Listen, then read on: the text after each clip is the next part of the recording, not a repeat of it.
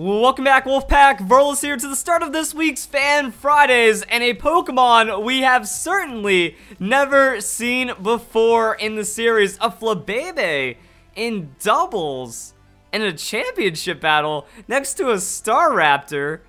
Man, that just turned me like into a full Valley Girl right there, because everything has a question mark at the end of a sentence, because I'm just looking at this Flabebe like, what's it going to do? Alright, so we got Suicune, Tapu Lele. That is something that I do not look forward to.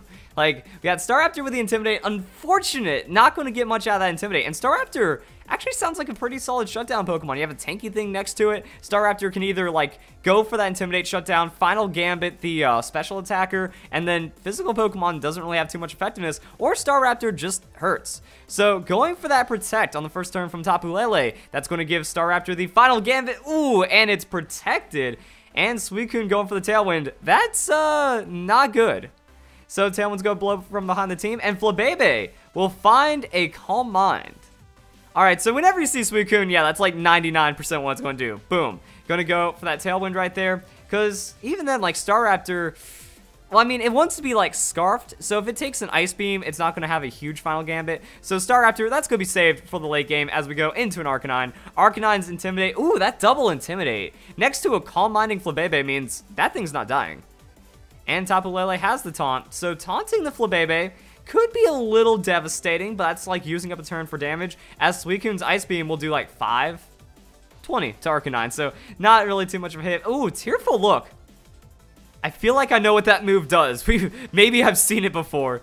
But we're going into a Z move. Ooh, wants to get the big Tapu Lele damage right there. Shattered Psyche. Who's the target? Like, is this like the Shattered Psyche to remove Arcanine? All right. How much damage are we going to see right here? So, getting bounced around, breaking through, and that's a one-shot. Okay, then. So, Arcanine, known for its bulk, but cannot survive the Z-boosted, stab-boosted, terrain-boosted Shattered Psyche. I think that's exactly why that exists. Tapu Lele, you max out the speed, you outspeed it, you take out the threat Arcanine instantly, and the Flabebe doing a little bit of damage, but nothing too serious. Bayonet comes in, does have Prankster. We do know that Tapu Lele likes to protect, so maybe that first turn, keeping that, you know, those ghost moves out of the way, targeting Suicune, trying to shift some attention over there, could pay off. So Tapu Lele going for Psychic. Interesting. Not really getting too much right there. Suicune with the Snarl. So now going to lower the special attack on the Flabebe. Super effective, doesn't really do too much. So at least Bayonet can survive, tanks out really well, and doesn't care about the special attack drop, but goes into a Shadow Claw. And Tapu Lele will go down to the Shadow Claw. I'm wondering, because Mega Bayonet has, like, the third highest attack in the game. I think maybe second highest for non-legendary Pokemon, or something ridiculous. Like, Bayonet has a massive amount of offense, so I feel like a Shadow Sneak could have taken out that Tapu Lele and not risk taking too much from the Psychic. Maybe it's hit points, attack, invested, stuff like that. Opponent looking strong with that full shiny legendary team, you know, that's... Or full shinies plus a legendary. Tapu Lele isn't shiny yet, so naturally, if you're going to hack, you can't hack it in like that. Going into that Mega Blaziken. And Flare Blitz. All right. So, Flare Blitz, that's looking to take down the... Oh, wow, I was about to say take down the Bayonet, but Flabebe tanks a Flare Blitz from a Mega Blaziken as Hydro Pump from Suicune. That's got to take down Bayonet. Oh, wow. The tankiness on this team is actually surprising me. I'm wondering if instead of Calm Minding, what if Flabebe went for, you know, Light Screen? It can do that, right? Like, if it was that kind of support. Also, it has Symbiosis, and there's a Trick Room. So now this is like, all of a sudden, like, Bayonet throws down the Trick Room, things stop being weird and get even weirder, I feel. And now we have a Speed Flip against the Blaziken and the Suicune. So how do we turn this around? Bayonet's going to switch out. That leaves you with a Staraptor. How does Staraptor work under Trick Room? Intimidating Blaziken, that's maybe the play. Is this really now all of a sudden like, okay, we got screwed up, let's just have Flabebe carry? Trick Room into Synthesis, good. I'm gonna say it also has Symbiosis, so whatever item it has, it could pass on if it needs to. But you can't pass on with the Mega.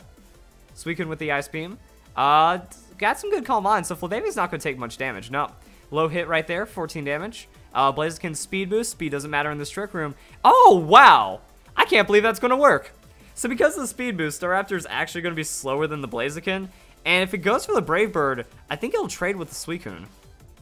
Like, Suicune Ice Beam. Yeah, that's going to hit Staraptor. Staraptor survives. Because non-stab, you know, it's alright. And it doesn't need to Final Gambit. So there's the Brave Bird, takes down the Blaziken, and then Blaziken is going to lose all of its... And then Staraptor loses health from the recoil.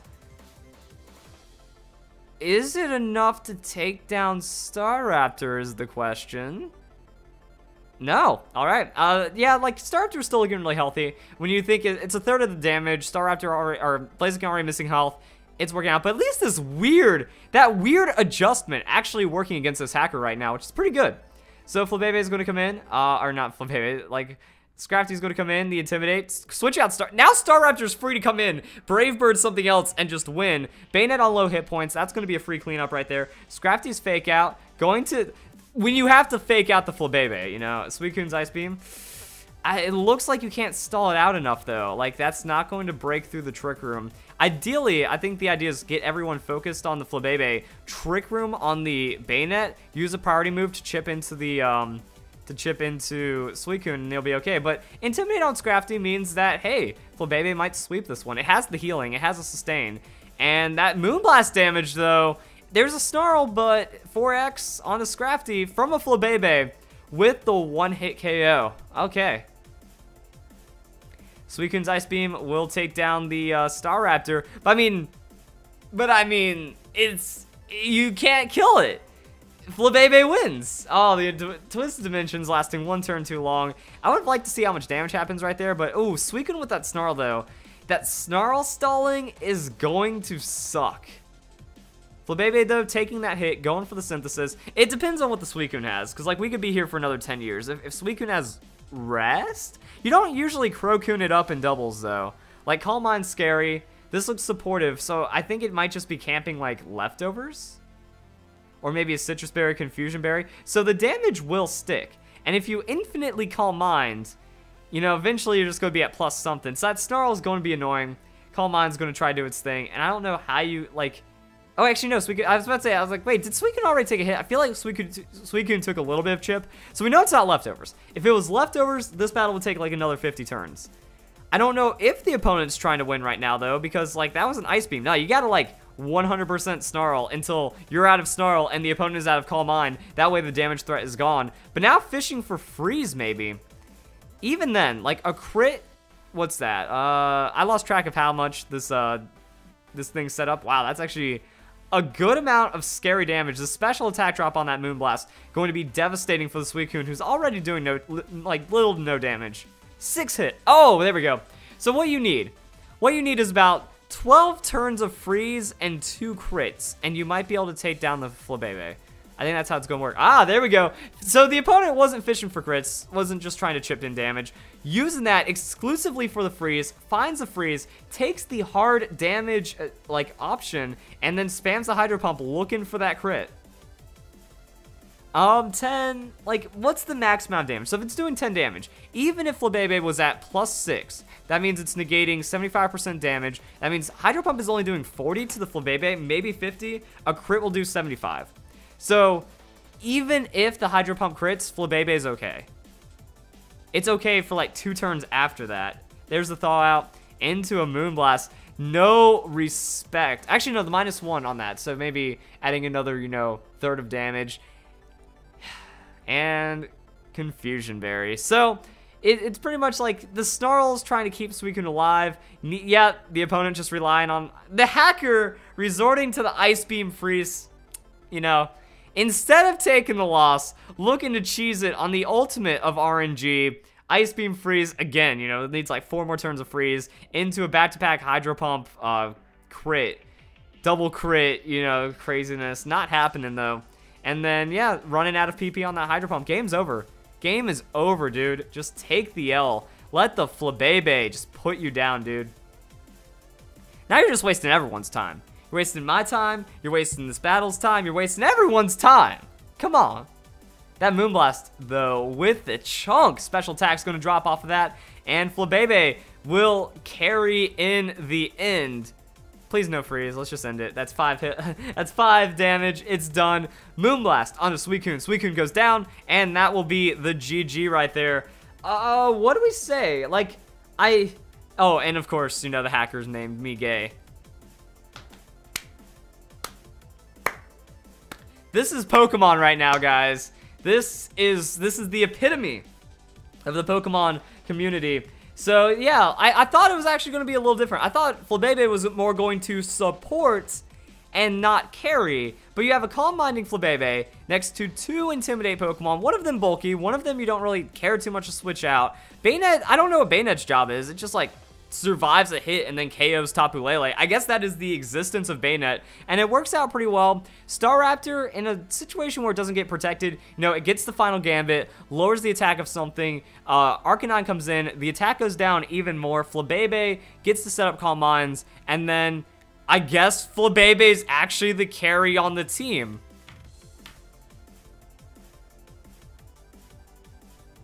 Okay, have a good day. See you in the next Fan Fries. Sure.